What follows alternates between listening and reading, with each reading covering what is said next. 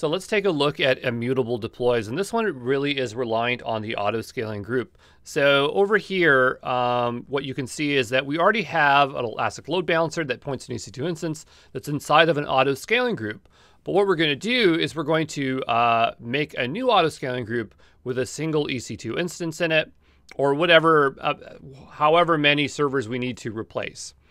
And then the next thing we're going to do is we're going to deploy the updated version of our app on the new EC2 instances in that new auto-scaling group. And then what we're going to do is we're going to point that Elastic Load Balancer to the new ASG, and then we're going to delete the old ASG, which is going to terminate all the old instances.